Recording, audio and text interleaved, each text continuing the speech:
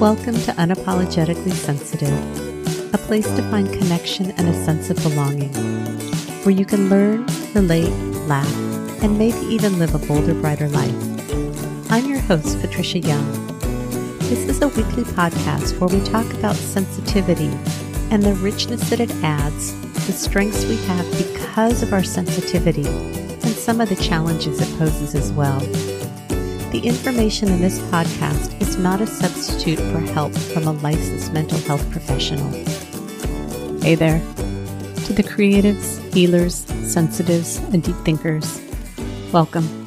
I think you're going to enjoy this episode. It's with Joanne Jarret, who's got the podcast Fancy Free, and I'll tell you a little bit about that, but it's a great conversation, and I think what you're going to enjoy specifically about this is Joanne recently discovered she's an HSP, so she has some questions that she asks me, and they're questions that I haven't really talked about before. And she got some great insights while we were talking, and I think this is the benefit of having other HSPs that aren't as familiar with the traits, because I talk about things I don't normally talk about. During this episode, she asks me about something that she calls procrastination, laziness, and we talk about what our society views as productive and efficient. And so it gave her some great insight. And I think I verbalized something that I haven't really talked about before. She talks about hitting a wall, and because she has a very high pain threshold, does that mean that that impacts how she shows up as a highly sensitive person? She also shares her superpower, and it's not something I've ever verbalized or heard verbalized, but it resonates with me. So I'm curious to know what you think. She had some questions about physical touch and the HSP, the need for having more space, where boundaries comes into play. She asks about what is inner stimulation because she didn't think she was having any of it. So when we talked about it, she had a really big aha moment. Also, during the episode, there's a word that she's trying to find. And so if you're like I am, I wrote down the word, didn't get back to her when we got off the recording. I asked if that was the word, and she said yes. So I'm going to try and remember to come back on at the end. If you're a stickler and love words, I'll tell you what that word that she was trying to find is. Let me tell you a little bit about Joanne. Joanne Jarret is a family physician turned stay-at-home mom with 2 teenage daughters. She blogs at Cozy City Clothes Blog and podcasts at Fancy Free Podcast. She loves to tell embarrassing, funny stories on herself to make others feel less alone in their imperfection. She has her own women's loungewear line, Shelfie Shop, that sells super cozy street legal pajamas with comfy shelf bras for some support and coverage. She's married to a whip-smart, mischievous husband, Scott, who always keeps her laughing and doing the occasional chairside dental assisting. She and her whole extended family recently moved from Reno, Nevada to rural Montana. And in this episode, she shares a couple of her most embarrassing stories, so hopefully you'll find that enjoyable.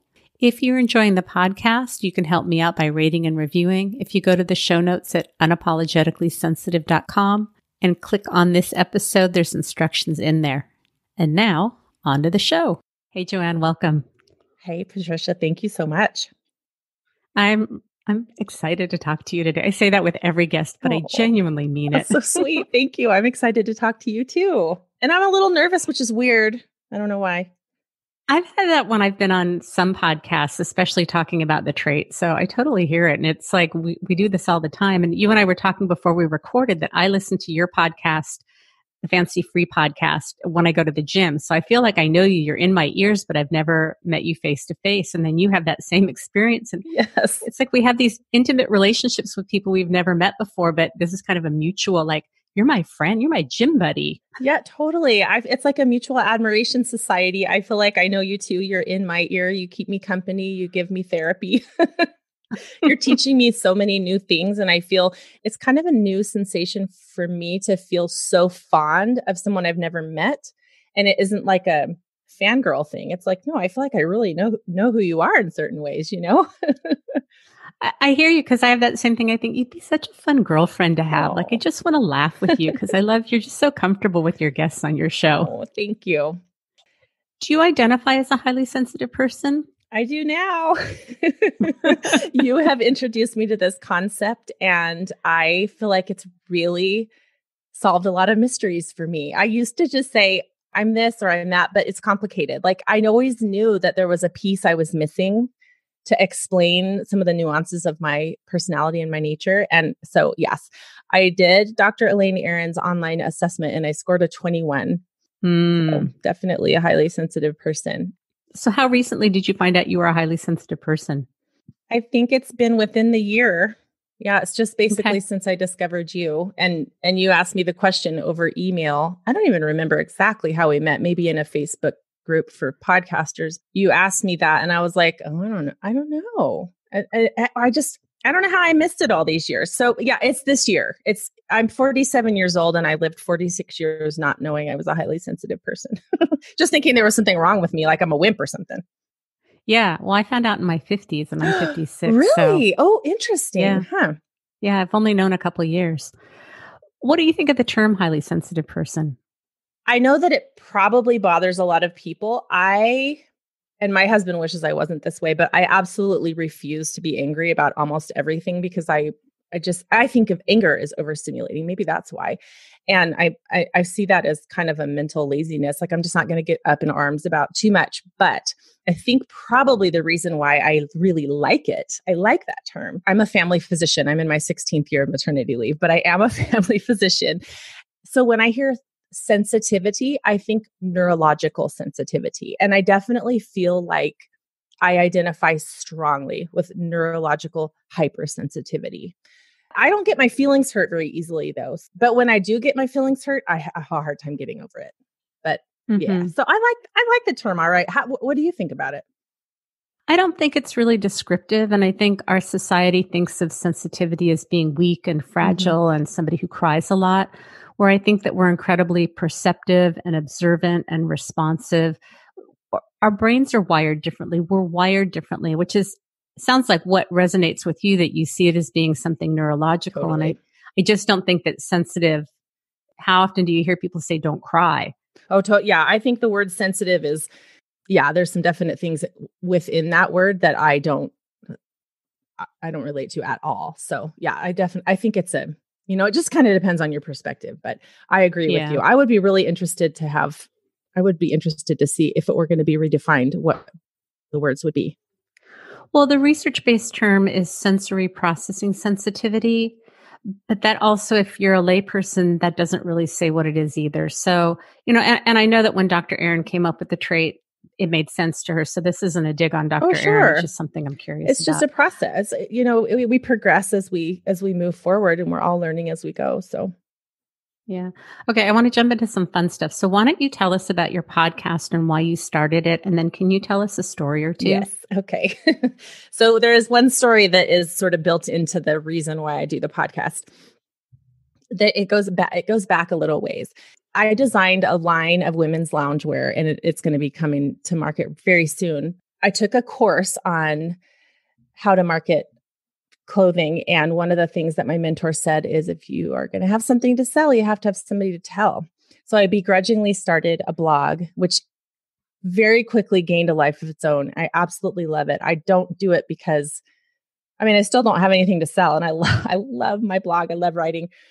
So when we moved to Montana, I gained a little bit of weight and I wasn't feeling like I had a lot of fun things to wear. So I went to Dillard's one time when there was a sale and I got stuck in a dress in the dressing room. And I had to ask the clerk to come in and help wrestle me out of this dress. And it was so humiliating. I was like, excuse me, can you come in here real quick? I need help. I need your help. And I could see feet. Like there's a girl in the next one over, right? And I could just imagine her looking at herself in the mirror like, oh my gosh. And then her ears perk up like, oh, this is going to be good. So I asked the gal to come in. She was so sweet. She had a hurt shoulder. So she started like gathering up the dress. And it wasn't that I couldn't find the zipper. It was just way too small on me. I had crammed it on thinking, I really like this. I want it to work. Well, so she's gathering up the fabric and she's pulling it over my head. And I'm like, oh, thank God, I'm finally free.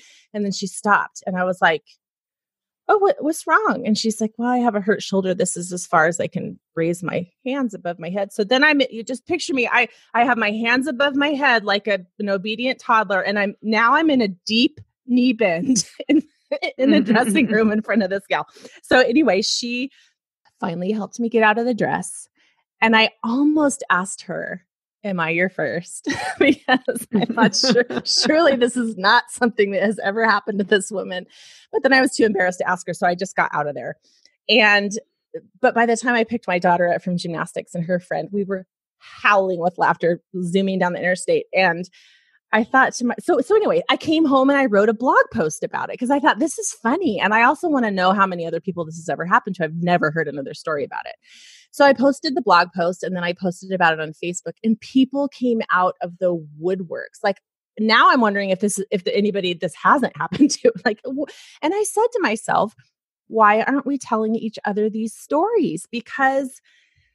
And I think, for me, it kind of goes back to when I was in MOPS, Mothers of Preschoolers. I walked in there as a new mom and I felt just as vulnerable and ill prepared as every other mom at my table. But because I have a medical degree, I sort of noticed these women like maybe kind of being impressed or whatever. And I was like, oh, heck no, do not be impressed by me. I'm a mess.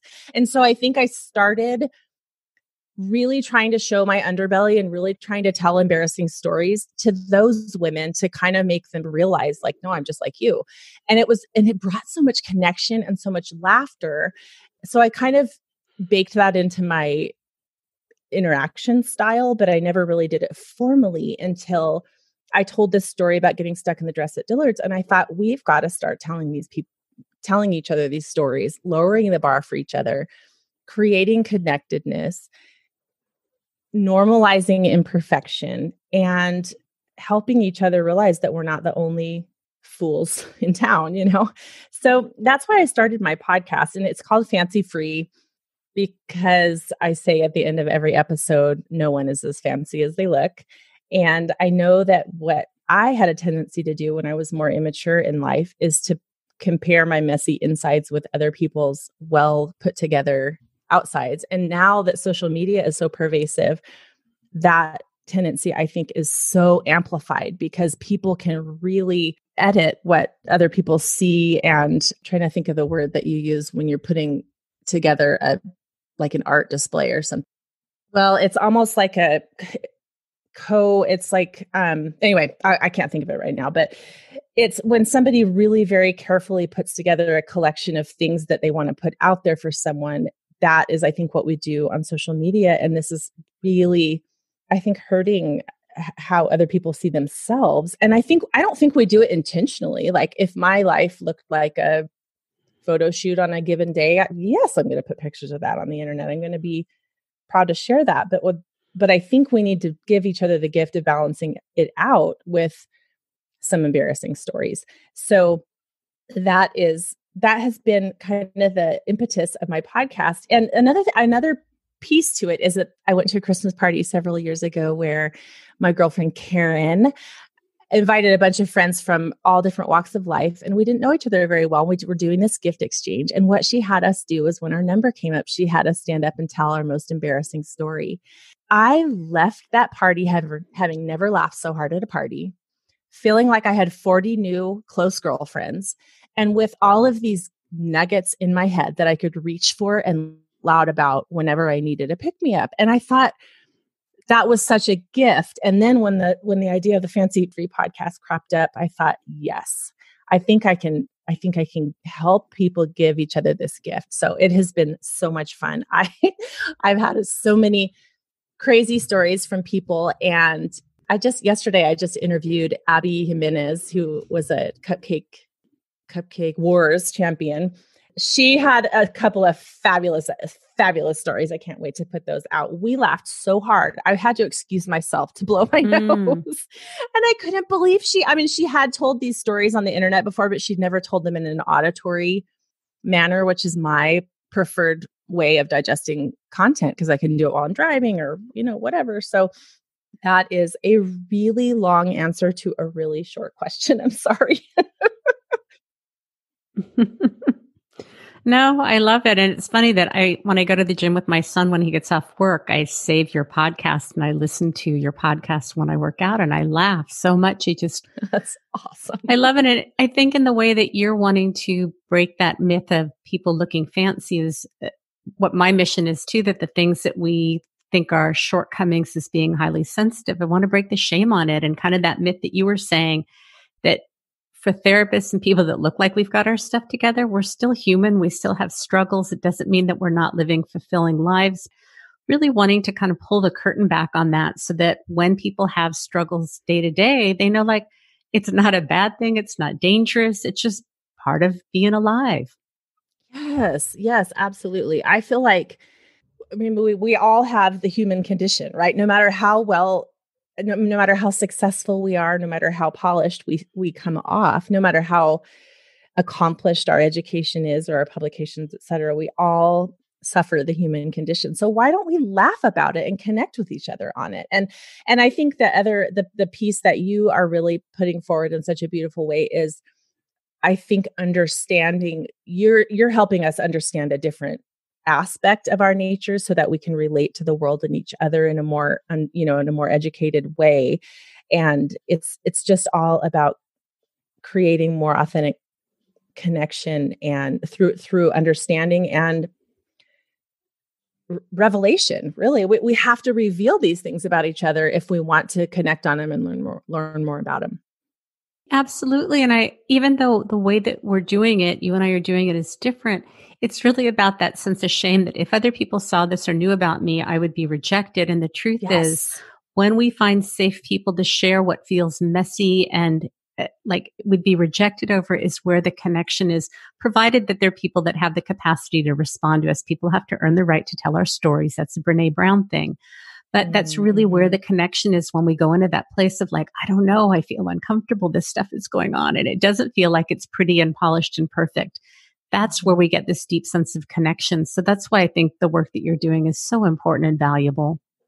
Oh, thank you. And I definitely, and I know people understand this once they listen to the podcast, but I have to figure out a way to express to people who are just getting my elevator pitch that I am not laughing at people. I am laughing at myself, and we are laughing at ourselves together. And it is not about, I tell my guests, I don't want you to tell a story you're not ready to laugh about because I don't want to cause pain, because these stories aren't, you can't always share them right away. You can't always see the humor in them right away. But, once you live with them for a little while, a lot of times you can. And then it's like, okay, now you're ready to turn it into a gift for someone else. If you're not to that point yet, though, then those stories kind of have to wait. And I think I kind of came to understand that aspect of it. I wrote an article about getting a piece of toilet paper stuck to the back of my pants. And the weirdest thing is, okay, I was at a swim meet, which, I mean, talk about being a highly sensitive person. A swim meet is the worst environment for an HSP. Oh my goodness. But, I love my daughter and I want to support her. So I'm there and the parents we all have to volunteer. So you're in this echoey, loud, chlorine-y, humid, hot environment where you're asked to volunteer as a timer. And I'm thinking, I can't do that. I don't know what to do. Well, yes, you do. They just teach you how to do it and then you can do it. So I'm at the swim meet. I'm working a double shift. They have chairs at the end of the lanes. And then when the swimmer comes to the end of their last lap, you stand up, you lean over the edge of the pool and you watch and you click the timer right as their hand touches the wall. So I'm doing this. I'm sitting between two swim dads that I don't know. And so I'm kind of trying to entertain them with funny stories. And the bottom line is that about 2.5 hours into my 3-hour timing session, I realized I was told by one of my daughter's friends, you have toilet paper on the back of your pants. Oh no. So I reach back and I pull up like a 3-foot long piece of toilet paper and I have black pants on. And for the last 2.5 hours, I've been leaning over the edge of the pool about every 1 minute. So I was like, okay, number one, thank you, this little girl, for having, after the fact, my daughter said, yeah, Mom, we were back there. I heard people back there talking. I didn't know they were talking about you, but I heard them saying, no, you tell her. No, you tell her. And then, but the weirdest thing is, and this was kind of a turning point in my mind, was I wasn't embarrassed. Mm. And I was born embarrassed. I was embarrassed to be alive all through my adolescence. You know what I mean? And I'm very easily embarrassed. And so I thought, now this is fascinating. I am not embarrassed. I just balled up the piece of toilet paper, threw it in the garbage can, and went back to my station. And then a bunch of us swim moms and kids went out to lunch afterward. And I was sitting with 3 other moms at a table, and we're roaring with laughter about this toilet paper tale I had. Okay, I was telling my girlfriends, look, either I've given up. I mean, the fact that I'm not embarrassed means either I've completely given up or I've grown up. And I think the truth is somewhere in between, because I have given up. I've given up on trying to put forward a perfect facade. Can't happen, totally impossible. Wouldn't be good anyway, because nobody wants to be friends with somebody who's perfect and you can't relate to. Right.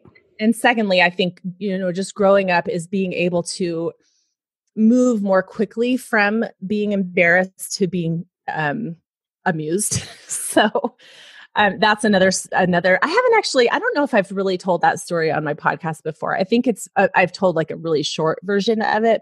That was another kind of pivotal moment for me when I thought, okay, I think I've progressed here. I want to help other people progress through this, whatever it is. Right. And I think that there's so much power in that. I've been procrastinating filling out the form on your website to be a guest only because you asked some specific questions that have nothing to do with an embarrassing story that I'm just kind of hung up on. But I had been thinking about what stories do we want to tell, and really nothing stood out in my mind. I think because of kind of what you're saying, like stuff happens and I just kind of roll with it and move on and forget about it. I have stories from when I was young that feel mortifying because I was probably young and it felt mortifying, but I had to think for quite a long time of like, what's a story that would be embarrassing to tell somebody? And I think that's the gift of when we do the work that I'm doing with my podcast, or people are doing the work with your podcast of talking about embarrassing stories, is we normalize it and we don't make it these terrible secrets that if anybody knew, we would be mortified. It's like, yep, here's another place where I showed up in a messy way.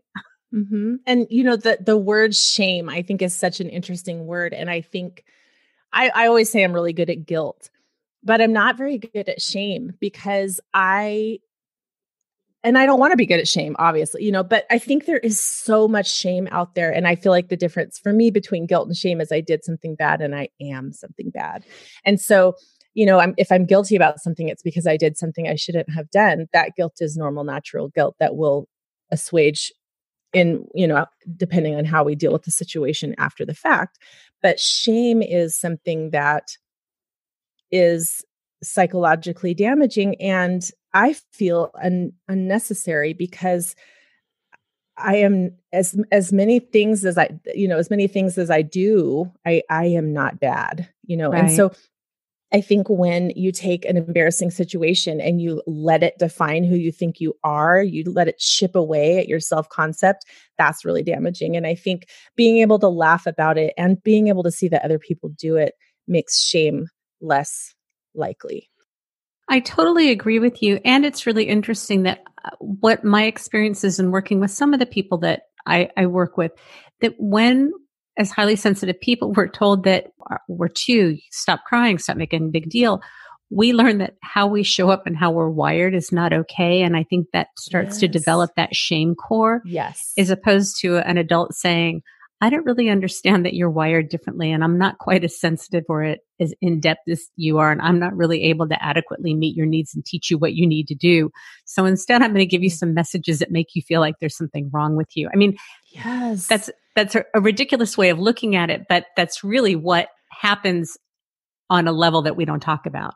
Absolutely. And completely unintentionally. Nobody's trying to hurt sensitive. I mean, every now and then there's a jerk who's trying to hurt us, but for the most part, we're all just trying to be good to each other. But because our natures are so different, we can't relate. And so I think one of my other passions as an introvert, and we'll have to talk more about that because now I'm questioning that, but is to help extroverts and people who aren't highly sensitive understand what it's like to be an introvert and what introverts or highly sensitive people. And I'm not saying introvert equals highly sensitive. I'm saying, those are two aspects that, the Venn diagram overlaps quite a bit. But people who aren't highly sensitive, people who aren't introverted have a really hard time relating and understanding. And so some damaging things do come out of their mouths. Like if you were a completely exuberant, non-highly sensitive, extroverted parent and you had a highly sensitive and introverted child, you might say to your child, you never hang out with your friends. Why don't you go make more friends? And what I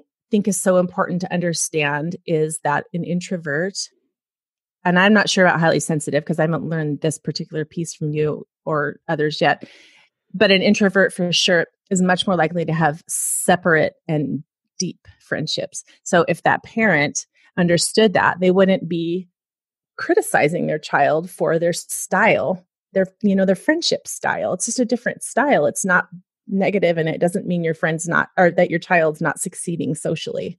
Mm-hmm. I always love to put in education, so I'm going to jump in here.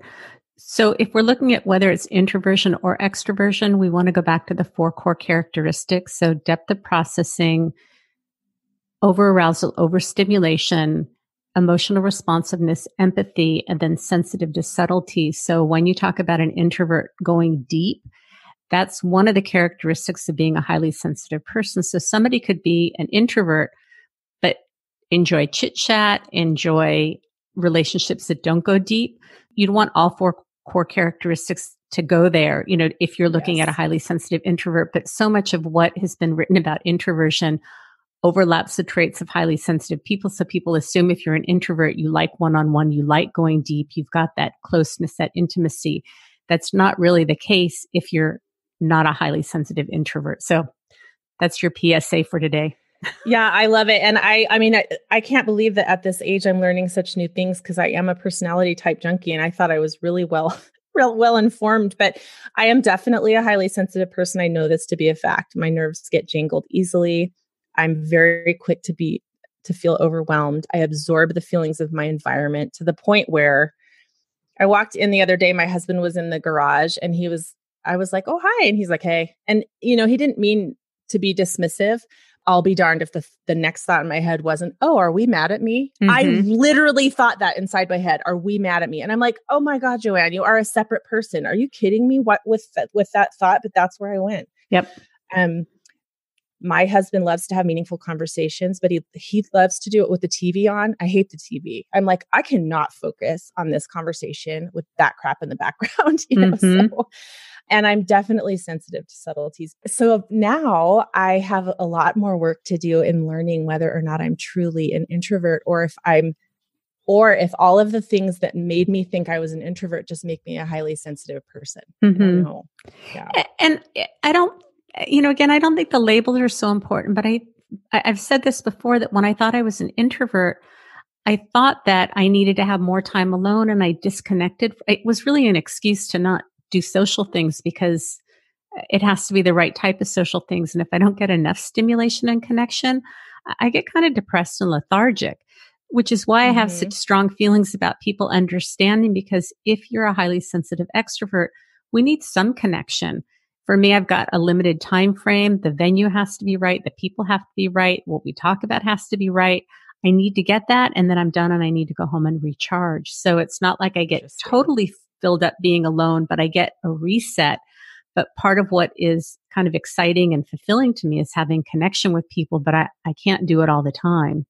So interesting. Yeah. And this is why I think that I love doing podcast interviews and interviewing people for podcasts, because it's so measured. You get to connect deeply, but you're not really interacting face to face. And so it doesn't feel like it depletes me quite as quickly. And it does, it energizes me, and I just love that. So you know what,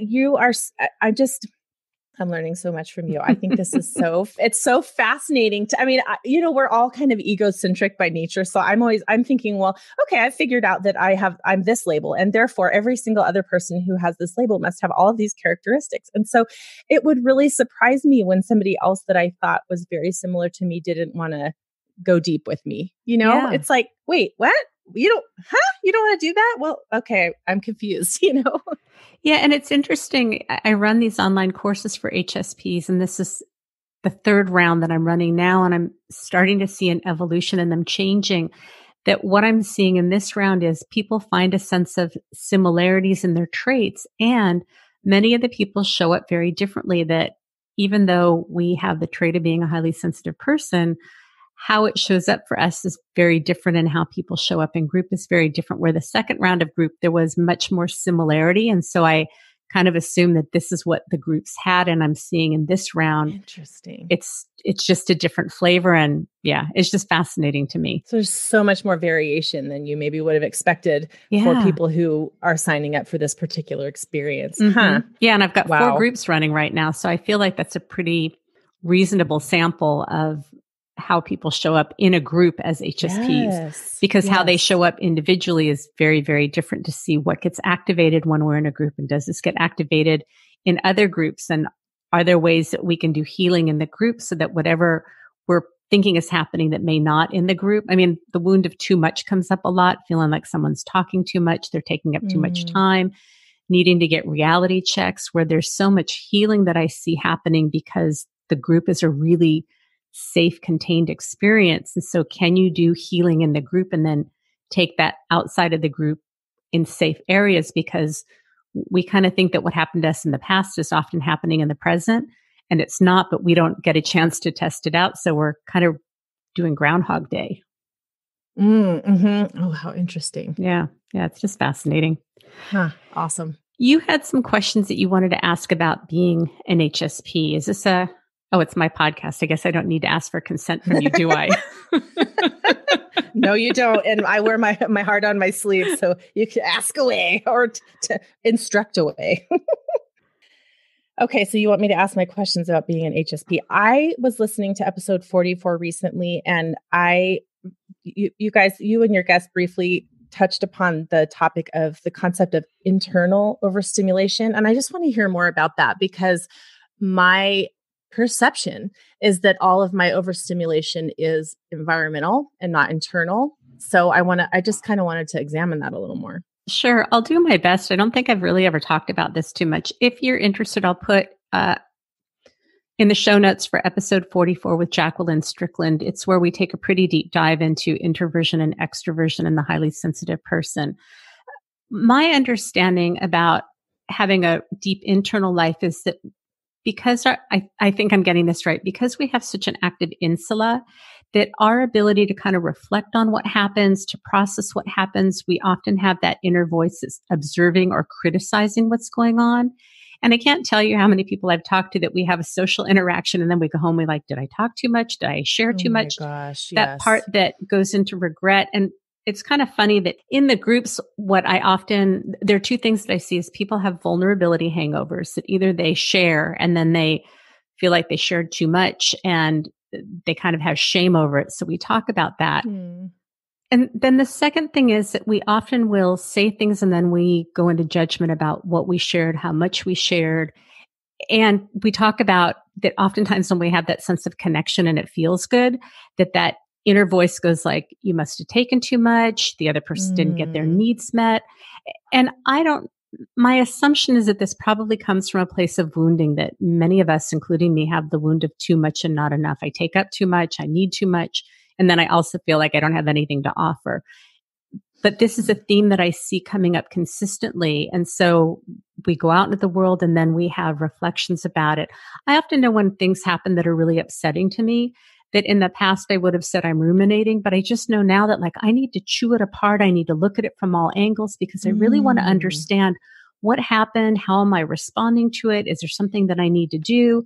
And I just allow that for myself. So to me, that's what that internal processing looks like. I understand. So I definitely do this to myself. I just didn't realize it. And I have a few girlfriends that do this too. And so we have sort of shorthand language for it. I'll be like, okay, so the other day when we were hanging out, we were doing this and that. Well, I went home and I rewound the tape, which means I did exactly what you're talking about, where I played the conversation over in my head. I looked at it from every angle. I wondered how she felt. I reflected about how I felt. I worried that maybe I offended or didn't explain myself properly. And I did this a lot in terms of my medical career too. And I think that's one of the reasons it was so exhausting for me. Okay. So because I always thought of retreating into my own head as my replenishing place. it didn't occur to me that I could overstimulate myself internally, but I think that's the piece that's internally overstimulating is when we analyze something, and we have to just kind of give ourselves space to do that, because I think it's very valuable as long as we're not, driving ourselves to a place of shame over it. I do too. And I can tell you that when I've had things happen in my life that I'm not happy about, that I don't feel like I have a lot of control over, I have to be mindful about how much time I spend on something. And when I go like, okay, it's time to shift gears, because that tendency, that the feeling state is so strong that I want to make up a story about the feeling state. And then I like to pull in every injustice that's ever happened to justify. Mm-hmm. And that's not always really helpful. Yeah. Yeah. It's definitely not productive when you have, a million things to get done. You need to allow yourself to hang out there for a minute and then go, okay, it's time to move forward. Well, and I think that part of the healing process is allowing for those feelings and then figuring out sometimes we need to take time and really be with them and honor them. Sometimes we need to give them a limited amount of time, and sometimes we need to acknowledge them and make a choice that we're going to do something else for the time being. I always use the example, like, I don't always want to brush my teeth and take a shower. I do it because it's good for me and it makes me feel good. And if I spent all day thinking about, am I going to brush my teeth? Am I going to take a shower? Like, it wouldn't get done. And sometimes we just have to do it and move on. Yeah. Without beating up on ourselves about it. Yes. I have definitely learned the skill of making appointments with myself to worry. And so I get really overwhelmed when there are time limits to things, like when there's a deadline. And I find that I'm a procrastinator. I think part of it is because I really like to examine a task internally and sort of sit with it and think about it and let it kind of play in the background in my mind for a long time before I focus my energy on it. And that helps me be ready to focus my energy on it. But it was when it comes to something like, okay, I want to make sure I have the 5 meaningful Christmas gifts that I love to give our girls each year for Christmas. I noticed that as Christmas comes closer and closer, I get so anxious about it. Well, in the last couple of years, I have said to myself, you are not allowed to worry about this until December 1st. You can think about it and you can kind of try to process it. And if you have ideas, write them down. And if you think of something to buy, go ahead and buy that. But you are not allowed to be stressed out about this until December 1st. Because I start ramping up and it's like, no, you're not going to spend 2 months worrying about what you get your kids for Christmas, So I feel like I've kind of, without really realizing it, have limited myself on some of that kind of stuff. And it helps. It's like, I can manipulate myself, I guess. Well, and I'm very meticulous about words. So instead of manipulate, I would say choose. I get to choose where I'm going to put my time and attention. And it sounds like, yeah, it's not like I'm tricking myself into it. I'm just saying, you know what, Joanne, no, this is not productive for you. This is harmful for you and you're not going to do it. Yeah. So I'm making a choice. Yeah. I realized that I have a choice and then I made the choice. Right. I want to go back to something too, that it's not uncommon after we have a socialist situation. Like, I used to think that I was gossiping. And once I realized I'm a deep processor, that I often want to talk with somebody about what happened and what I perceived and what I saw, because there was a nuance and somebody said something. And so I've just really come to accept it. Like, the reality is I have a lot of judgments. I accept that. But I also really want to chew apart interactions because it's fascinating to me and I pick up on something. And so I've really taken that judgment off. Like, I'm not gossiping. I'm just really wanting to process. Yes. Oh my gosh. That is such a light bulb moment for me, because I do the same thing. And that's why, I say I have those certain girlfriends for which we have this shorthand. I rewound the tape and now I want to talk about the tape.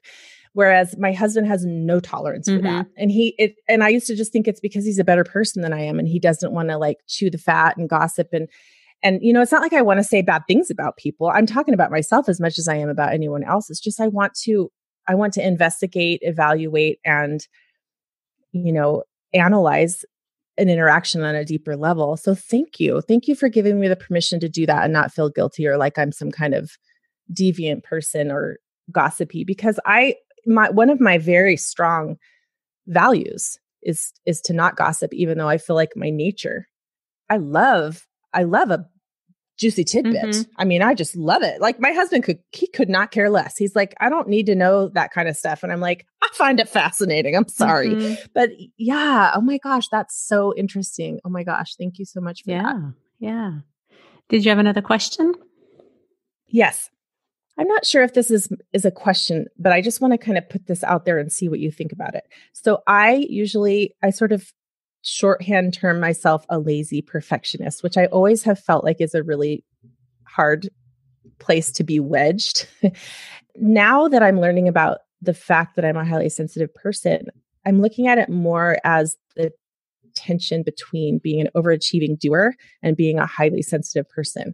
So I think I'm probably overstimulating myself with my expectations. Are you an overachieving doer?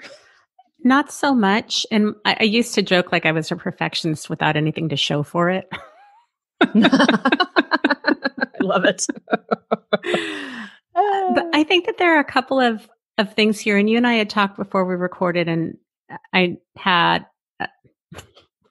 just dug myself into a hole. I'm familiar with what goes on with medical school, and that there's a part of you that just has to learn how to push through, and you cannot honor your sensitivities when you're staying awake and not getting sleep for days at a time.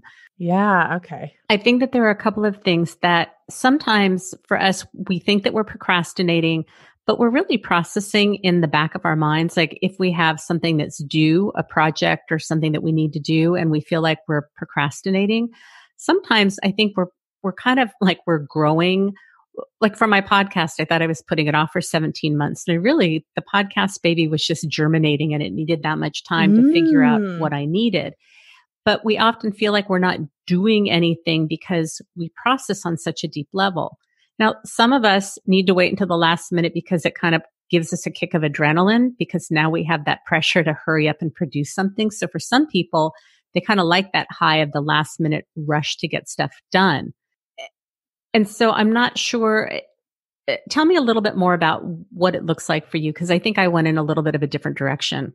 Well, it's okay. I think that I have very high expectations for myself, and I am very action oriented, and I have been an overachiever. I feel like I'm a recovered overachiever. Like I was such an overachiever for so long. I don't know where these they were definitely high internal expectations. My parents were not pushing me to go to medical school. They just wanted me to do something that would be fulfilling. And I felt like I had to always be doing. I felt like that's where my value lay. And I think once I learned that that is not where my value is sourced, I kind of got over it. And so I feel like I was just browbeating my highly sensitive self. It's not that I had this part of me that wasn't highly sensitive. It was that I was just stuffing the sensitivity into a corner and not honoring it, or not taking care of it, because I had such high expectations of myself. And there were so many things in medical training that were completely exhausting. But I've heard highly sensitive people talk about hitting a wall. I definitely relate to that in the last few years of my life. But like you said, when I was in training, sometimes we would work 36 hours on, 12 off for a whole month.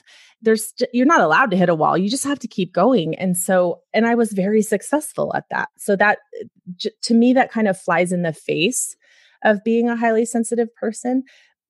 But also, one of the things I don't relate to about being highly sensitive is I don't think I have a low pain threshold. I was actually a competitive gymnast growing up, and I've always just kind of worn my injuries as a badge of honor and been able to really push through the pain. I did CrossFit for a long time as an adult. I did medical school, which is very painful. And so I don't know. I was kind of a wimp when I gave birth to my kids, though. I thought I was going to just be all demure and quiet and push them out. And I screamed and yelled and climbed the walls just like everybody else does. But I don't know. So I feel like I just went in a million different directions there. But I think rather than being an overachieving doer, pointing to evidence that maybe I'm not as highly sensitive as I thought I was, I think maybe more it just was I was immature, didn't know myself well, and was just not honoring that part of myself. What do you think about that? Well, there's a lot to unpack there. So let me start with the last thing. I think some of us do have a high pain threshold. My appendix ruptured, I think, on a Wednesday night. What? On Friday, I went to the hospital. They admitted me for exploratory and didn't even do, they admitted me for observation and then did exploratory surgery. So we can have a high pain threshold. Yeah. So you have a high pain threshold. That's really scary. You know what? I'm glad you're alive. I'm glad you're alive, but I'm surprised you're alive. Yeah. Wow. But I think that our society really values external markers of success, doing, achievement, and that's where we get a lot of our validation and value. And what I hear from the HSPs that I work with and what I've talked about is many of our strengths tend to be the soft skills. We're really good at connecting and listening and attuning. And those aren't as measurable. Our skills often come with being. And you've demonstrated as a highly sensitive person, you went to medical school, you have the capacity to push yourself. We all do. So just because we're highly sensitive doesn't mean that we can't be successful, we can't push, we can't achieve. What I think happens is as we start to learn about ourselves and we tune in, we have to make that choice. Is this something that I'm going to push through? Are there going to be ramifications if I do that? And where do I want to make my choices? But when we don't know, we just do what's in front of us because we don't know this is how we're wired and we don't know that we're needing something else. It reminds me of an epiphany I had a few years ago. So several years ago when we lived in Reno, I had a gastroenteritis bug that was a weird one. I didn't have any vomiting or diarrhea. I simply was nauseous if I moved. And it was significant nausea. It was awful. And I had a rash. It was some kind of viral thing. And because I'm a mover and a shaker and a doer, and my husband worked long, long hours and I had 2 kids at home, I did all of the household management, took kids everywhere they needed to go, all kinds of stuff, helped my family out. But for those 3 or 4 days, I couldn't do anything. And my poor husband had to, he was still working, but he had to either schedule for help because even talking on the phone was so hard for me, or he had to, make arrangements to do everything himself. So he was cooking dinners, he was taking kids places, he was still working full time. He was talking to my mom and my friends and arranging everything. And I felt like I was going to disappear because I thought, and that is when I realized that I was placing all of my value on the things that I do for my loved ones. And yet at the end of those 4 days, my family still loved me. My husband still wanted to be my husband. My children still admired, loved me, and wanted to spend time with me. And it was like, oh my God, I don't have to do all of these things to be a valuable person.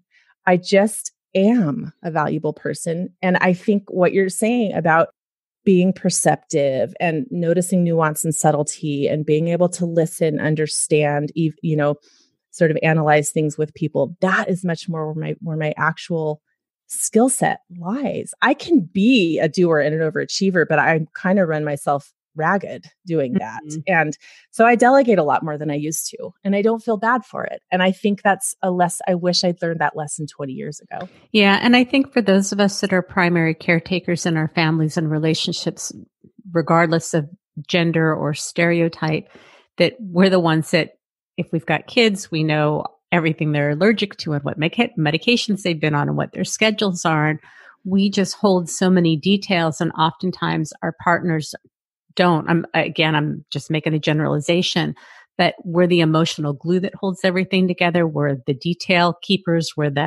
all of that stuff. And that mental load can really feel like a lot. So just like you're saying, when you got sick, my guess is your husband's like, oh, holy moly, she's really juggling a lot of stuff that there's a lot here that I have to now deal with. Yeah. Yeah. That's the other piece is that and because my love language is words of affirmation, he gave me so much love after that. He was like, oh my gosh, you're such a good mom. I mean, he'd always had told me those things, but I think he just realized them on a deeper level after he had to manage the household and do everything. He just realized how much I was doing, that I was kind of behind the scenes holding things together. And yeah, so yes, he definitely learned, and he gave me what I needed from that realization because words of affirmation are so important to me. That's another thing I would love to hear about, as far as, I think you have an episode on it. I think it's one I haven't gotten to yet. So maybe tell me if I should just be referred to your episode. But do HSPs tend to have the same love language or a group of love languages? That's a really good question. I honestly don't know. I know there's an episode with Tom Murray. It's early on, maybe episode, 3, 4. And it's called The 5 Love Languages. I honestly don't know. I don't know. I kind of want to say that even though we share the trait of being sensitive, I think that it probably varies, but I honestly don't know. I think I'm going to do some polls on that. I would love to know. I love data. I'm so fascinated by learning all this stuff. So, ooh, goody. Okay. I do too. I want a researcher because I have all these questions I want to ask, but I'm not a researcher. And like, I really want to do in-depth. I want somebody to answer my questions. I don't want to do the research. You want to know the answers so badly, but the actual digging around of the data is not your thing. I'm a really good idea person. I'm a great visionary, and putting things into place is really not what my strength is. And I think that's where a lot of my overwhelm comes from, where in an ideal world, I would have a team behind me. So I could. Yeah, I think you need a virtual assistant who's doing some of this stuff for you. Yeah, where I can generate these ideas and I've got a team behind me that can put into action the things that I want to know about and to make my ideas come to fruition. Totally. The dog's not doing it. I'm a little disappointed. I may have to fire her. Dang it. I know. My dog's not good either. She looks like a nanny dog, but she doesn't take care of the children worth a darn.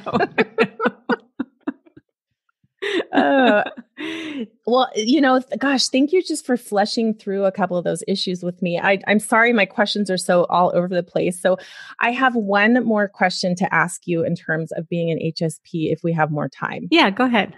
Okay. I am very curious about what you're finding with your average HSP. And I know we're all over the map, so it's a little bit false to even say average, but in terms of physical intimacy, I find that face-to-face interaction, especially close face-to-face interaction, is very overstimulating for me and overwhelming. And I need a break from it, which makes me sad because my husband's love language is touch. And it's like, you can touch me, but don't move. Like, it's just, it makes it feel like he's poking me. If he's holding my hand and he's rubbing his thumb back and forth, I'm like, please stop that. And he's like, oh my gosh, I'm just trying to show you some love, and it's a disconnect for us. And we're doing great. We've been married 22 years. We're very much in love and we have a very successful, intimate relationship. But I do find that I feel like I have to sort of ignore the HSP part of me when I'm giving him what he needs, which is hard. Yeah, that's a great question. I'm making notes because I'm going to start doing some polls because, again, I would suspect that there's variance in it, but I can imagine somebody like caressing my hand could feel overstimulating. And I've got this blind dog that needs to be touched constantly. She's almost always on my lap. And I love touching her because it's very soothing to me. But if someone was doing that to me all the time, and I know that like there's a certain way I like to be, I call it a tickle touch, a tickle tease on my back. And as many times as I've tried to explain what that's like to somebody, like they just don't get it. And if they do it wrong, it irritates the heck out of me. But if you know how I like it, then I really like it. So for that perspective. Yeah, no, I'm so relating to you right now because I love nothing more than to sit with a cat on my lap. This overachieving doer, the brakes slam. If a cat gets on my lap and I'm just petting the cat and the cat is purring, there's nothing more soothing to me. But if you try to pet me, I will bristle and I become a porcupine. I hate it about myself, but so yeah, I feel like if I'm holding Scott's hand, I may be moving. I don't even know, but it doesn't irritate me when I do it. But when he does it to me, I just can't even. Yeah. Yeah. And there's a thing like, I think my husband used to like put his nails on my fingernails and it would just drive me crazy. But I can do it to him and it doesn't bother him at all. Interesting. So I think it just really depends. And like physical space, if I feel comfortable and I want to invite you into my physical space, you can get pretty close to me. But people that I don't know or don't want in my physical space, like there's a bubble. And if you cross that, I'm like, you feel violated. You need to back up. Yes. So yeah. I definitely feel like for me, it's prolonged physical intimacy that drives me crazy. It's like, I just need to withdraw for a minute and then I'm in for it again. Like I love hugging my husband. I love hugging him, but that hug lasts more than about 5-6 seconds. I'm like, I gotta go. It's just the strangest thing. I don't know. And I almost wondered if it was a control thing and not even related to being a highly sensitive person. I don't know. Cause control is a whole nother ball of wax, Yeah. Well, and it's hard if we have attachment styles and boundary issues. I know years ago before I did boundary work, it felt like people were just going to absorb me. And so I didn't really want to get close to people because it felt like they were just going to absorb me and suck me dry. And once I started to learn about where you end and where I start, was able to put boundaries into place, that wasn't as much of a deal. So I think oftentimes there's wounding, there's trauma, there's attachment wounds, there's boundaries, and trying to tease those things out. I mean, bottom line, if we know what it is that we want or don't want, and we're having a hard time getting it, we can work with somebody to figure out how to get what we need. And it doesn't matter what we call it or where it came from. So that's the good news. Totally. Yeah, for sure. I think the boundary thing is really interesting too. When my kids, I have 2 kids, they're 22 months apart. And so when they were really young, they were all over me. And I felt like they started doing things to my physical body, like wiping their hands on my clothes. And I was like, oh my gosh, I need to teach these children that they don't own my body. Like I am their mother, but I'm a completely separate entity and they need to respect that physically. And once I figured that out and I taught them just a few things that didn't hurt their feelings, it made being their mother so much easier. And I think that might be a boundary thing too. Yeah. And I think we're all different. I tend to be that like, let's all flop together. Let's cuddle. I just really like that closeness and connection. But I'm a stimulation seeker in some ways. So my guess is it shows up differently for different people. And whatever it is that you're needing is valid because you're needing it. And it doesn't, whether it's about wounding or boundaries or trauma, if that's what you're feeling and needing, then it's really important to figure out ways to get that because we need to feel safe and contained regardless of what the reason why is. Yeah. But if it's the result of a poor boundary or a wounding, then you can sometimes, you need it for now, but you want to work on not needing it and working through that and solving that so that, I don't know. Well, and ultimately that it's like when we can say no, we can say yes. And so when it feels like if we're not able to talk about what it is that we need, then we create distance because we don't know how to take care of ourselves. And the gift of learning to create boundaries and to do our work is that it really gives us skills so that we can move in close in relationships and have that intimacy and connection that we want. And when we've had enough, we set a boundary, we take a step back. But when we don't have that, the only thing to do is to create distance. And then we create isolation for ourselves. And that doesn't work either. Totally. Yeah. Awesome. Yeah. Joanne, we're needing to wrap up. Is there anything that you want to talk about before we go that you haven't had a chance to talk about? And then I'm going to ask you to, tell people where they can find you and if you have any offerings. I thought your question about what is your superpower as an HSP is really interesting. And I'll just tell you really quick. I feel like my superpower is diffusing discomfort. And that is an intangible, but it is what I love to do. I love to assess. I used to love to wait tables, and I would try to turn the grumpy Gus's into cheerful, warm, happy people by the end of the meal. And I just found it such a challenge. So anyway, that is my superpower as an HSP. I would never want to give it up. I love being able to make people feel more comfortable in whatever setting they find themselves in. I love that. And my guess is that we're able to spot the people that are uncomfortable more so than the non-HSPs. Yes, I can definitely do it on a completely different level than my husband. He finds it fascinating. He's like, what are you finding out around here? And I'm like, let me tell you. Yeah. So you wanted to know where you can find me. There are a few different places. I blog at cozyclothesblog.com. My podcast is the Fancy Free Podcast. The website for that is fancyfreepodcast.com.